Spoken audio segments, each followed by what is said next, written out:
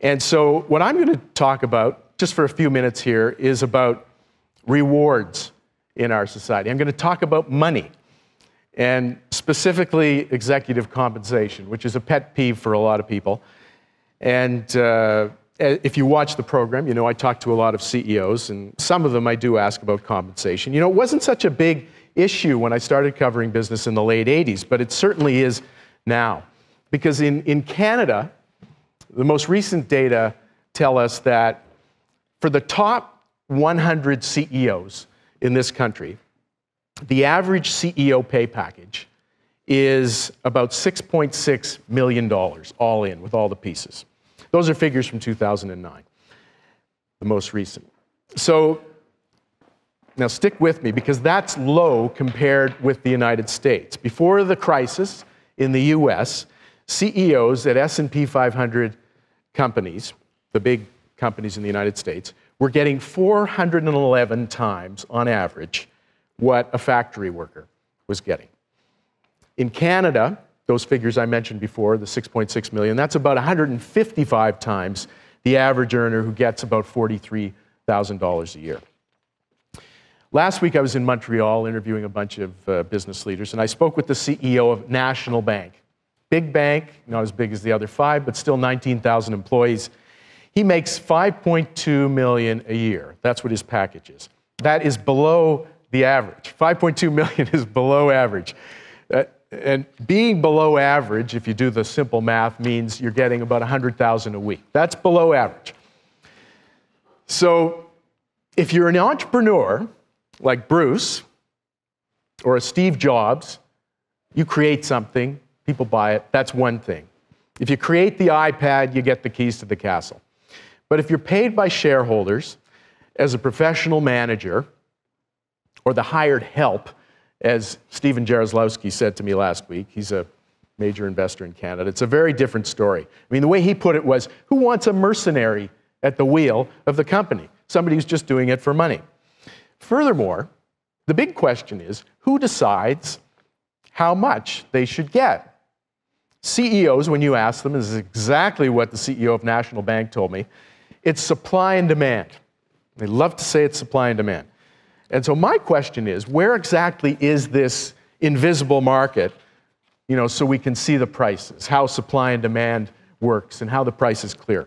The truth of the matter is, and I've had lots of people tell me this, is it's really set by peers, not by some market, some invisible market for talent.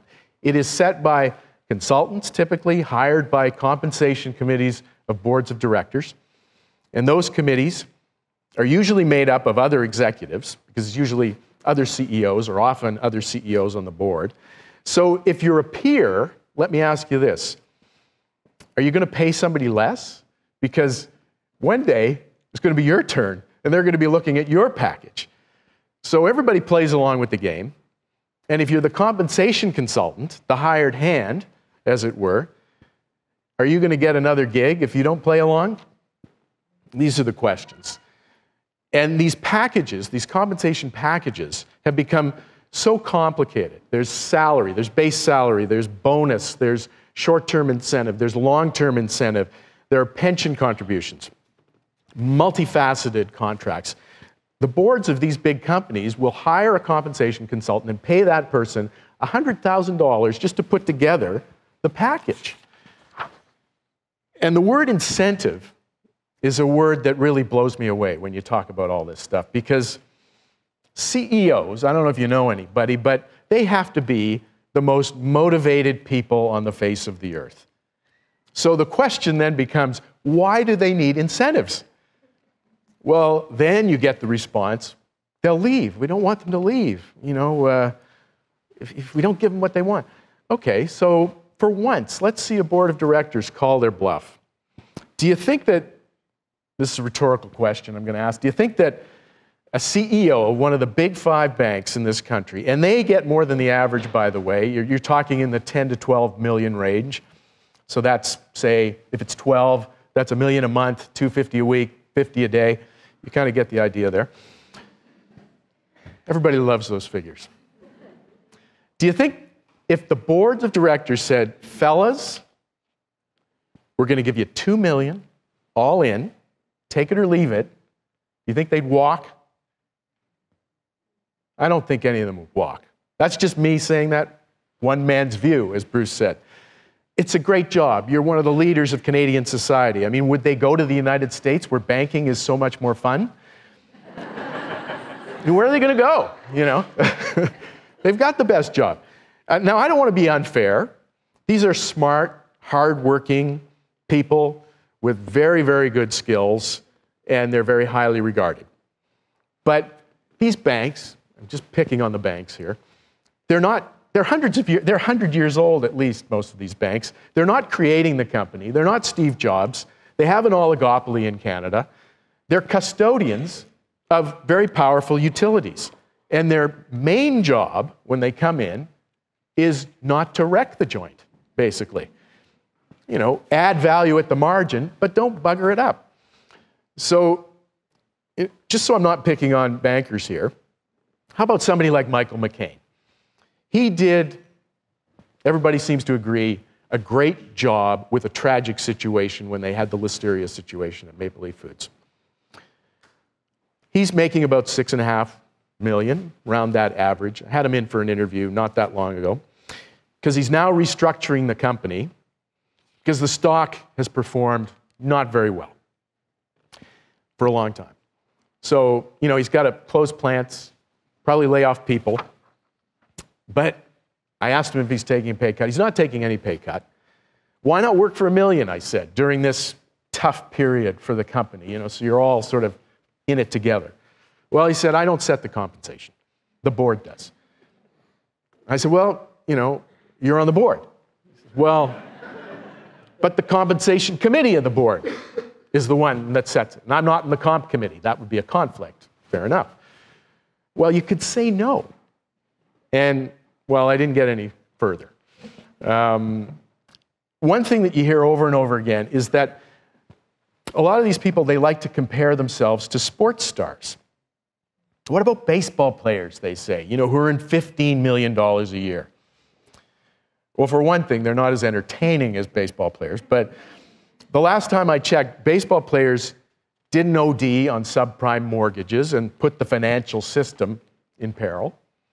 And the last time I checked, you could tell when a baseball player hit a home run or struck out. The numbers are public. The stats are very, very public. Now, they're public with publicly traded companies too. But when a publicly traded company hits a home run, how much of it is the team of 60 or 70,000 people versus the CEO? You can't really tell. Brings up the Apple example, for instance. We're all waiting to see what happens with Apple in the post-Steve Jobs era. But, you know, when things are good, CEOs often put on the humble hat and they say, oh, it's the team. It's the team that did it, not me. But when it comes to payday, the team is on the bench. Now, it may motivate the CEO, but how demotivating is it for the team, especially when people are pinched, as they are today more and more? In the United States, for instance, average annual earnings are about 7% less than they were in 1999 in real terms. That comes from the Census Bureau in the United States very recently. 46 million people in poverty. That's about a fifth of the United States population. Here, consumer debt levels are at an all-time high. We Canadians are in hock, 146% of our income. Why is that?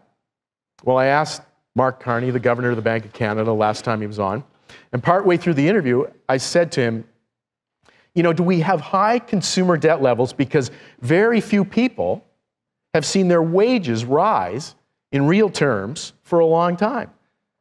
And that's the one time he really paused and had to think about the answer. And I'll ask you this, what about your pensions? Given what's happening in the market the last couple of years, do you feel like you're going to have enough to retire on? Well, I can assure you, in these packages the CEOs have, they are going to have a lot to retire on. And you don't just hear this from me, by the way. Hal Jackman, he's one of the richest people in this country and one of the most generous, donating to just about everything in this city. He actually passes around little business cards that have that 411 times figure for the S&P 500 CEOs on. He passes those cards out. He's so upset about CEO compensation. Warren Buffett, very, very rich people. So I don't think there's anything wrong with paying some people more than others. It's the multiple that's the issue. One forestry CEO, retired forestry CEO, told me that he thinks he has a good formula. And it would be 10 times for the CEO what the top union salary is. So if the foreman in the paper mill gets $100,000 a year, the CEO is getting $1 million. And that may have some validity. I mean, as Hal Jackman says, who can't live on $1 million a year? You know, we're constantly hearing about the rise of China, India, and Brazil. And there, we're always being told the middle class is growing. But here, what we're doing is we're putting our middle class, the bulk of our people, at risk. And as we all know from history, that has not led to good things. Polarization of rich and poor. It's starting to happen here, one of the most successful places on earth. So that's my rant for today.